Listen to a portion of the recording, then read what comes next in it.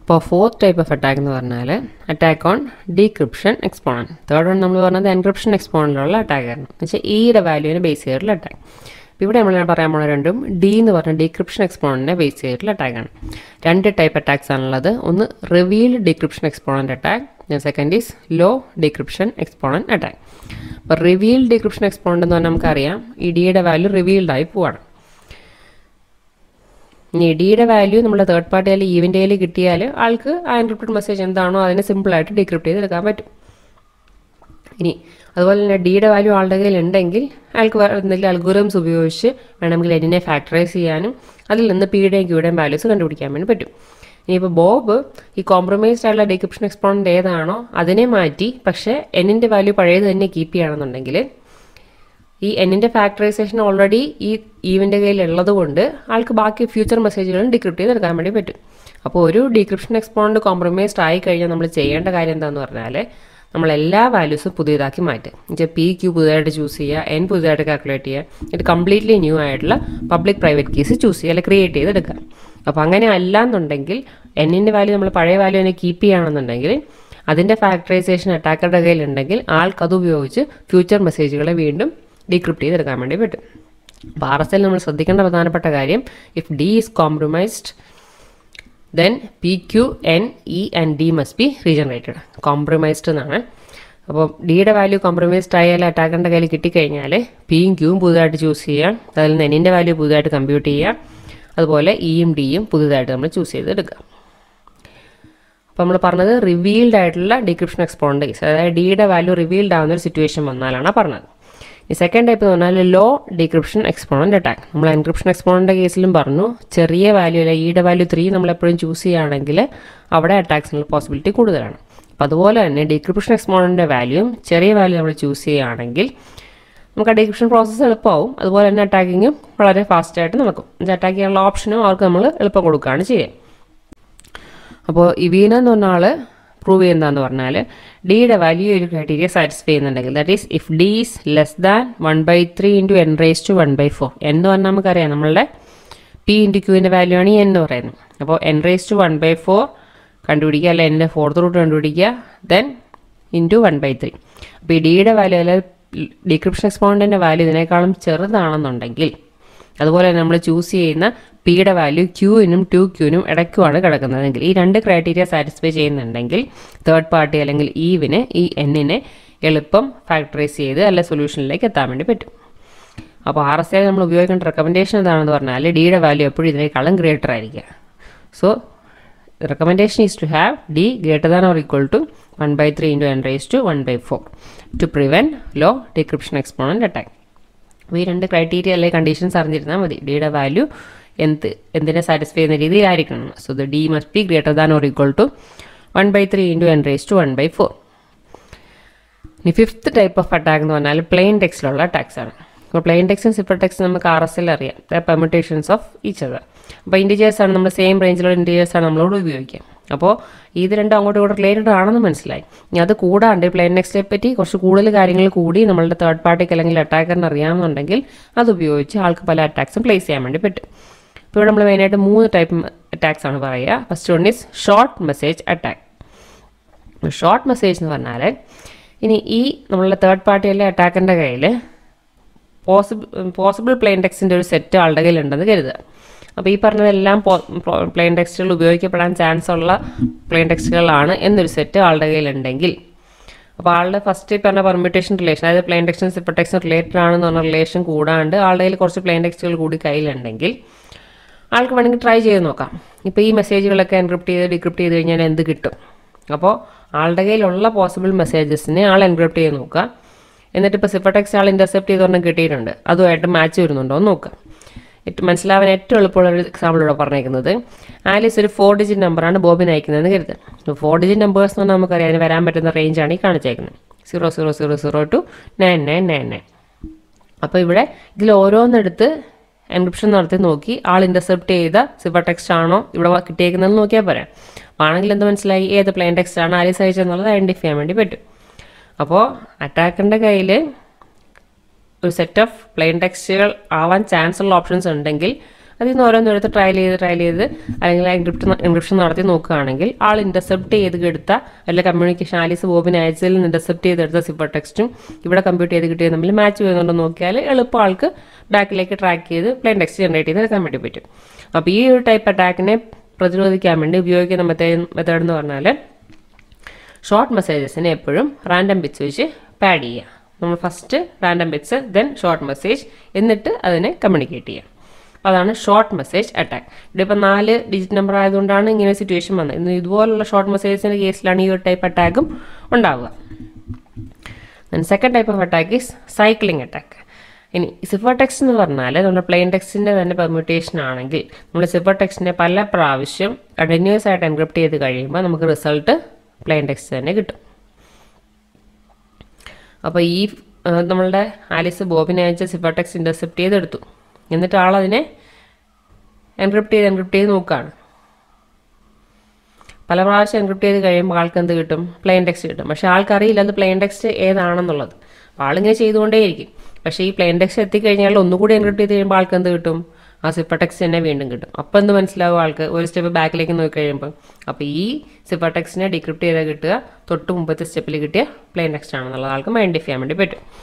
അപ്പോൾ cycling attack എന്ന് പറഞ്ഞാൽ പ്ലെയിൻ ടെക്സ്റ്റ് സിഫർ ടെക്സ്റ്റ് നമ്മൾ റിലേറ്റഡ് ആവുന്ന സിറ്റുവേഷൻ, അതായത് സിഫർ ടെക്സ്റ്റ് എന്ന് പറഞ്ഞാൽ പ്ലെയിൻ ടെക്സ്റ്റിൻ്റെ പെർമ്യൂട്ടേഷൻ ആവുന്ന സിറ്റുവേഷനിലാണ് ഈ സൈക്ലിംഗ് അറ്റാക്ക് ഉണ്ടാവുക. അപ്പോൾ സിഫർ ടെക്സ്റ്റ് ആൾ ഇൻ്റർസെപ്റ്റ് ചെയ്തെടുത്തു. എന്നിട്ട് അതിനെ പല പ്രാവശ്യം എൻക്രിപ്റ്റ് ചെയ്ത് നോക്കുക. പല എൻക്രിപ്ഷൻ കഴിയുമ്പം ആൾ അതേ സാധനം ഒരിക്കൽ കൂടി ജനറേറ്റ് ചെയ്യും. എന്നുവെച്ചാൽ ഇതേ സിഫർ ടെക്സ്റ്റ് ആൾ വീണ്ടും ജനറേറ്റ് ചെയ്യും. അപ്പോൾ ആ ഒരു സിറ്റുവേഷനിൽ തൊട്ട് മുമ്പത്തെ സ്റ്റെപ്പിലുണ്ടായിരുന്ന എന്താണോ അതായിരിക്കും അതിൻ്റെ കറസ്പോണ്ടിങ് പ്ലെയിൻ ടെക്സ്റ്റ്. അപ്പോൾ ഇൻ്റർസെപ്റ്റ് ചെയ്ത സിഫർ ടെക്സ്റ്റ് C ആണ്. ആൾ ആദ്യം അതിനെ എൻക്രിപ്റ്റ് ചെയ്തു, C⁻E മോഡേൺ ചെയ്തു, C1 കിട്ടി. അതിനെ വീണ്ടും എൻക്രിപ്റ്റ് ചെയ്തു, C1⁻E മോഡേൺ, അപ്പോൾ C2 കിട്ടി. ഇങ്ങനെ ചെയ്ത് പോയി കഴിഞ്ഞ് ആൾ ഒരു സിറ്റുവേഷനിലെത്തി, CK=CK-1⁻E മോഡേൺ. ഇനി ഈ കിട്ടിയ CK എന്ന് പറയുന്നതും ആൾ ഇൻ്റർസെപ്റ്റ് ചെയ്ത Cയും സെയിം ആയിക്കഴിഞ്ഞാൽ മീനിങ് എന്താ? ഇതിന് തൊട്ട് മുമ്പിലത്തെ സ്റ്റെപ്പിലുണ്ടായിരുന്ന എന്താണോ, അതായത് CK-1 ആണ് പ്ലെയിൻ ടെക്സ്റ്റ് എന്നുള്ളത് ആൾക്ക് അതിൽ നിന്ന് ഐഡൻറ്റിഫൈ ചെയ്യാൻ വേണ്ടി പറ്റും. So the complexity of the algorithm is equivalent to the complexity of factoring n. അപ്പോൾ ഇതാണ് cycling attack. Next is അൺകൺസീൽഡ് message attack. അപ്പോൾ ഇതും നമ്മളുടെ plain text cipher ടെക്സ്റ്റിൻ്റെ permutation റിലേഷനെ base ചെയ്തിട്ടാണ്. ഇപ്പോൾ ഒരു മെസ്സേജിനെ നമ്മൾ എൻക്രിപ്റ്റ് ചെയ്ത് കഴിയുമ്പം ആ മെസ്സേജ് തന്നെ വീണ്ടും കിട്ടുകയാണെങ്കിൽ അതിനാണ് നമ്മൾ അൺകൺസീൽഡ് മെസ്സേജ് എന്ന് പറയുന്നത്. That is it cannot be concealed. അപ്പോൾ അൺകൺസീൽഡ് മെസ്സേജ് എന്ന് പറഞ്ഞാൽ it's A message that encrypts to it self. അപ്പോൾ എപ്പോഴും അങ്ങനെ പല മെസ്സേജുകളും കുറച്ച് മെസ്സേജുകൾ അങ്ങനെ ഉണ്ടാവും. നമ്മളതിനെ എത്ര പ്രാവശ്യം എൻക്രിപ്റ്റ് ചെയ്താൽ അത് തന്നെയായിരിക്കും നമുക്ക് കിട്ടുക. അപ്പോൾ എൻക്രിപ്റ്റ് ചെയ്യുന്ന പ്രോഗ്രാമിന് കാൽക്കുലേറ്റ് ചെയ്ത cipher text same plain text തന്നെയാണോ എന്ന് നോക്കുക and reject the plain text before submitting the cipher text. അതാണ് അൺകൺസീൽഡ് മെസ്സേജ് അറ്റാക്ക്. ഇനി 2 ടൈപ്പ് അറ്റാക്കുകളൂടെ ഉണ്ട്. ഒന്ന് attacks on modulus, next is attack on last എന്ന് പറഞ്ഞാൽ അറ്റാക്ക് ഓൺ ഇംപ്ലിമെൻറ്റേഷൻ. അപ്പോൾ മോഡുലസിൻ്റെ ബേസ് ചെയ്തുള്ള അറ്റാക്ക് നമ്മൾ ഫസ്റ്റ് പറഞ്ഞു. ആദ്യം നമ്മൾ ഫാക്ടറൈസേഷൻ അറ്റാക്ക് പറഞ്ഞപ്പോൾ നമ്മൾ പറഞ്ഞു എന്ന് പറഞ്ഞാൽ നമ്മുടെ മോഡുലസ്. അപ്പോൾ എന്നിനെ ഫാക്ടറൈസ് ചെയ്ത് അതിൽ നിന്ന് Pയും Qയും കണ്ടുപിടിക്കാൻ പറ്റുക എന്നുള്ളതാണ് ഏറ്റവും ബേസിക് ആയിട്ടുള്ള അറ്റാക്ക് ഓൺ മോഡുലസ്. ഇനി അത് കൂടാണ്ട് അഡീഷണൽ ആയിട്ട് മോഡുലസ് വരാൻ പറ്റുന്ന വേറൊരു അറ്റാക്കാണ് കോമൺ മോഡുലസ് അറ്റാക്ക്. അപ്പോൾ ഈ കോമൺ മോഡുലസ് എന്ന് പറഞ്ഞാൽ ഒരു ഗ്രൂപ്പ് ഓഫ് ആൾക്കാരുടെ കമ്മ്യൂണിക്കേഷൻ വരുമ്പം അതിനുള്ളിൽ ഒരു കോമൺ മോഡുലസ് നമ്മൾ ഉപയോഗിക്കുകയാണെങ്കിൽ അവിടെ അല്ലെങ്കിൽ ഒരു കമ്മ്യൂണിറ്റിയിൽ ലോഞ്ച് ചെയ്യാൻ പറ്റുന്ന ടൈപ്പ് അറ്റാക്കാണ് കോമൺ മോഡുലസ് അറ്റാക്ക് എന്ന് പറഞ്ഞാൽ. ഇപ്പോൾ ഒരു എക്സാമ്പിൾ സെനാരിയോ ഇവിടെ പറഞ്ഞിട്ടുണ്ട്. ഇപ്പോൾ ഒരു കമ്മ്യൂണിറ്റിയിൽ കുറച്ചധികം ആൾക്കാരുണ്ട്. അവരൊരു ട്രസ്റ്റഡ് ആയിട്ടുള്ള തേർഡ് പാർട്ടീനെ ഇടയ്ക്ക് നിർത്തുന്നു. അപ്പോൾ ഈ തേർഡ് പാർട്ടി എന്ത് ചെയ്തു? ട്രസ്റ്റഡ് പാർട്ടി Pയും Qയും വാല്യൂ ചൂസ് ചെയ്തു. എന്നിട്ട് അവർ അതിൽ നിന്ന് N കമ്പ്യൂട്ട് ചെയ്തു. ഇതിൽ 5 കമ്പ്യൂട്ട് ചെയ്തു. എന്നിട്ട് ആ കമ്മ്യൂണിറ്റിയിലുള്ള എല്ലാ യൂസേഴ്സിനുള്ള എല്ലാ എൻറ്റിറ്റീസിനും കറസ്പോണ്ടിങ് ആയിട്ട് public private key pairs generate ചെയ്ത് കൊടുത്തു. And create A pair of exponents EI and DI for each entity. അപ്പോൾ ഒരു കമ്മ്യൂണിറ്റി അതിൽ 10 പേരുണ്ടെങ്കിൽ 10 പേർക്കും ഈ trusted party public private key pairs generate ചെയ്ത് കൊടുത്തു. ഇനി നമ്മൾ നെക്സ്റ്റ് സിനാറിയോ വരാൻ വേണം. ആലീസിന് ബോബിൻ്റെ ഒരു മെസ്സേജ് അയക്കണം. അപ്പോൾ ആലീസ് എന്ത് ചെയ്തു? ആദ്യം സിഫർ ടെക്സ്റ്റ് ജനറേറ്റ് ചെയ്തു. P⁻EB modern. ആർക്കാണ് അയക്കുന്നത്? ബോബിനാണ് അയക്കുന്നത്. അപ്പോൾ അതുകൊണ്ടാണ് ബോബിൻ്റെ പബ്ലിക് കീ ഉപയോഗിച്ച് എൻക്രിപ്റ്റ് ചെയ്ത് സിഫർ ടെക്സ്റ്റ് ജനറേറ്റ് ചെയ്തു. ഇത് ബോബിന് അയച്ചു കൊടുക്കുകയാണ്. ബോബിന് അത് കിട്ടിക്കഴിയുമ്പോൾ ബോബ് സ്വന്തം പ്രൈവറ്റ് കീ ഉപയോഗിച്ചു. ദാറ്റ് ഈസ് ആ സിഫർ ടെക്സ്റ്റ് എടുത്തു. ബോബിൻ്റെ പ്രൈവറ്റ് കീ ആണ് DB. അപ്പോൾ അത് ഉപയോഗിച്ച് ഡീക്രിപ്റ്റ് ചെയ്തെടുത്തു. ഇഷ്യൂ എന്താണെന്ന് പറഞ്ഞാൽ ഈ ബോബിന് മാത്രമല്ല ഈ കമ്മ്യൂണിറ്റിയിലുള്ള വേറെ ആർക്ക് വേണമെങ്കിൽ ഈ മെസ്സേജിനെ ഡിക്രിപ്റ്റ് ചെയ്തെടുക്കാൻ പറ്റും. If she is A member of the community and has been assigned A pair of exponents. അപ്പോൾ ഇവിടെ നമ്മുടെ സിറ്റുവേഷൻ എന്ന് പറഞ്ഞാൽ എല്ലാവരും ഉപയോഗിക്കുന്ന കോമൺ എൻഡ് വാല്യൂ ആണ്, അല്ലെങ്കിൽ കോമൺ മോഡുലസ് വാല്യൂ ആണ്. അപ്പോൾ അതാണ് നമ്മളുടെ ഇഷ്യൂ. അപ്പോൾ ഈ കോമൺ മോഡുലസ് എന്താണോ അതിനെ ബേസ് ചെയ്തിട്ടായിരിക്കും കറസ്പോണ്ടിങ് ആയിട്ടുള്ള പബ്ലിക് പ്രൈവറ്റ് കീ പേയേഴ്സ് വരിക, അല്ലേ? അപ്പോൾ ഈ കമ്മ്യൂണിറ്റിയിലുള്ള ഒരാളാണ്, ആൾക്ക് corresponding public private key payers ഉണ്ടെങ്കിൽ അതുപയോഗിച്ച് ആൾക്ക് എന്നിൻ്റെ വാല്യൂ ഐഡൻറ്റിഫൈ ചെയ്യാൻ വേണ്ടി പറ്റും. അതിൽ നിന്ന് അപ്പുറത്ത് ഒരു പബ്ലിക് കീ കിട്ടിക്കഴിഞ്ഞാൽ അതിൻ്റെ കറസ്പോണ്ടിങ് പ്രൈവറ്റ് കീ എന്താണെന്നുള്ളത് കണ്ടുപിടിക്കാനും പറ്റും. അപ്പോൾ ഈ കമ്മ്യൂണിറ്റിയിലുള്ള ആർക്ക് വേണമെങ്കിലും ഏത് മെസ്സേജിന് വേണമെങ്കിലും എന്നുവെച്ചാൽ ആ കമ്മ്യൂണിറ്റിയിൽ ആർക്ക് വേണ്ടി വേണമെങ്കിലും ഡയറക്റ്റായിട്ട് വരുന്ന മെസ്സേജിനെയൊക്കെ ഡിക്രിപ്റ്റ് ചെയ്തെടുക്കാൻ വേണ്ടി പറ്റും. സോ അതാണ് കോമൺ മോഡുലസ് അറ്റാക്ക്. അപ്പോൾ പ്രോബ്ലം എന്ന് പറഞ്ഞാൽ ഈ can also decrypt the message if she is A member of the community and has been assigned A pair of exponents. അപ്പോൾ ഈ ടൈപ്പ് അറ്റാക്കിനെ പ്രിവെൻറ്റ് ചെയ്യണം എന്നുണ്ടെങ്കിൽ മോഡുലസ് ഷെയർഡ് ആവരുത്. ഇവിടെ നമ്മൾ ഉപയോഗിക്കുന്നത് കമ്മ്യൂണിറ്റിയിൽ 10 പേർ കൂടി ഒരു കോമൺ മോഡുലസ് എന്നാണ് പറഞ്ഞത്. എന്നിട്ട് ആ ഒരു common മോഡുലസിനെ base ചെയ്തിട്ടായിരുന്നു public private key പേയേഴ്സിന് generate ചെയ്തിരിക്കുന്നത്. അപ്പോൾ അതൊഴിവാക്കി എല്ലാ എൻറ്റിറ്റീസിനും സെപ്പറേറ്റ് ആയിട്ട് മോഡുലസ് കീപ്പ് ചെയ്യുക, സെപ്പറേറ്റ് ആയിട്ട് പബ്ലിക് പ്രൈവറ്റ് കീസും കീപ്പ് ചെയ്യുക. Then last type is attacks on implementation. അപ്പോൾ ഇതുവരെ നമ്മൾ പറഞ്ഞതൊക്കെ RSAയുടെ സ്ട്രക്ചറിനെ ബേസ് ചെയ്തിട്ടുള്ള അറ്റാക്സിനെയാണ്. ഇനി RSA ഇംപ്ലിമെൻറ്റേഷനെ ബേസ് ചെയ്തിട്ടുള്ള അറ്റാക്സ് ആണ് നെക്സ്റ്റ് നമ്മൾ പറയുന്നത്. Identified by Dan bone. 2 type അറ്റാക്കാണ്, ഒന്ന് timing attack and power attack. അപ്പോൾ ടൈമിംഗ് അറ്റാക്ക് ഐഡൻറ്റിഫൈ ചെയ്തത് പോൾ കോച്ച്. ആളെന്താ ഐഡൻറ്റിഫൈ ചെയ്യാന്ന് പറഞ്ഞാൽ it's basically cipher text only attack. അപ്പോൾ ഈ അറ്റാക്ക് ബേസ് ചെയ്തിരിക്കുന്നത് fast exponential അൽഗോരിതത്തിനെയാണ്. Fast exponential algorithm എന്ന് വെച്ചാൽ ഈ P⁻E മോഡൽ, അതായത് ഈ എക്സ്പോണൻഷിയേഷനുള്ള കമ്പ്യൂട്ടേഷൻസ് വരുമ്പം അതിനെ എളുപ്പം പ്രോസസ്സ് ചെയ്യാൻ വേണ്ടി ഉപയോഗിക്കുന്നതാണ് ഈ ഫാസ്റ്റ് എക്സ്പോണൻഷിയേഷൻ അൽഗോരിതം. അപ്പോൾ ഈ അൽഗോരിതത്തിനുള്ളിൽ സ്ക്വയറിങ്ങും മൾട്ടിപ്ലൈയിങ്ങും 2 ഓപ്പറേഷൻസാണ് മെയിനായിട്ട് ഉപയോഗിക്കുക. ഇനി നമ്മളുടെ ഈ ഡീക്രിപ്ഷൻ ഉപയോഗിക്കുന്ന എക്സ്പോണൻ്റ് ആണ് D എന്ന് പറഞ്ഞാൽ നമുക്കറിയാം. അപ്പോൾ ഡിയിലെ നമ്മൾ കറസ്പോണ്ടിങ് ബൈനറി ആക്കുന്നു. ഇനി അതിലെ ഓരോ ബിറ്റ്സും എടുക്കുക, ബിറ്റ്സിൻ്റെ വാല്യൂ എങ്ങനെയാണെന്ന് ചെക്ക് ചെയ്ത് നോക്കുക, 0 ആണോ 1 ആണോ. അതിനനുസരിച്ച് സ്ക്വയറിങ് മാത്രം ചെയ്യണോ അതോ സ്ക്വയറിങ് മൾട്ടിപ്ലിക്കേഷൻ ചെയ്യണോ എന്ന് ഡിസൈഡ് ചെയ്യുക.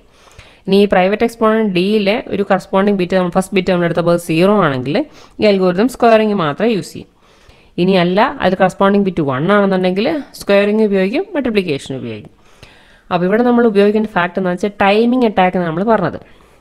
അപ്പോൾ ഈ ബിറ്റ് 1 ആണെന്നുണ്ടെങ്കിൽ നമുക്ക് സ്ക്വയറിങ് മൾട്ടിപ്ലിക്കേഷൻ, അതായത് 2 ഓപ്പറേഷൻസ് വരും. അപ്പോൾ അതെന്തായാലും ബിറ്റിൻ്റെ വാല്യൂ 0 ആകുമ്പോൾ എടുക്കുന്ന ടൈമിനേക്കാളും കൂടുതലായിരിക്കണം.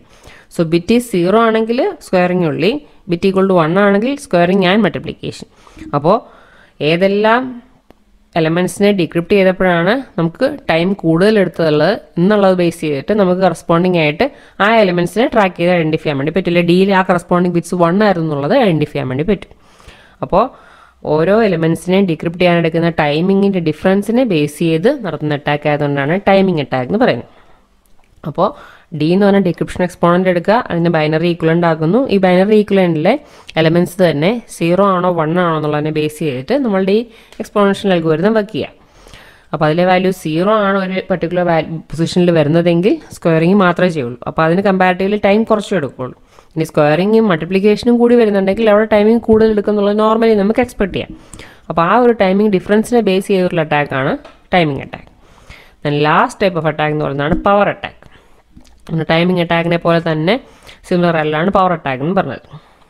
ഇനി ഇത് നേരത്തെ പറഞ്ഞത് അറ്റാക്ക് ഡെവലപ്പ് ചെയ്ത ആൾ കോച്ചർ തന്നെയാണ് ഇതും പ്രൂവ് ചെയ്തത്. അപ്പോൾ ആൾ പറഞ്ഞത് ഇപ്പോൾ ഡീക്രിപ്ഷന് വേണ്ടി എടുക്കുന്ന എന്തുമാത്രം പവർ കൺസംഷൻ ആണെന്നുള്ളതിനെ ബേസ് ചെയ്തിട്ടുള്ളതാണ് പവർ അറ്റാക്ക് എന്ന് പറഞ്ഞത്. നമ്മൾ നേരത്തെ പറഞ്ഞു 2 ഓപ്പറേഷൻസ് വരുമ്പോൾ അവിടെ ടൈമിംഗ് ഡിഫറൻസ് വരുന്നു. സ്ക്വയറിങ്ങിന് എടുക്കുന്നതിനേക്കാൾ കൂടുതൽ ടൈം സ്ക്വയറിങ്ങിന് മൾട്ടിപ്ലിക്കേഷന് വേണ്ടി എടുക്കും. അതേ സിറ്റുവേഷൻ തന്നെയാണ് ഇവിടെയും വരുന്നത്. അപ്പോൾ സ്ക്വയറിങ്ങിന് കൺസ്യൂം ചെയ്യുന്ന പവറിനേക്കാൾ കൂടുതൽ സ്ക്വയറിങ് ആൻഡ് മൾട്ടിപ്ലിക്കേഷൻ്റെ കേസിൽ പവർ കൺസംഷൻ വരും. അപ്പോൾ ആ പവർ കൺസംഷനെ ബേസ് ചെയ്തിട്ടുള്ള അറ്റാക്കാണ് പവർ അറ്റാക്ക്.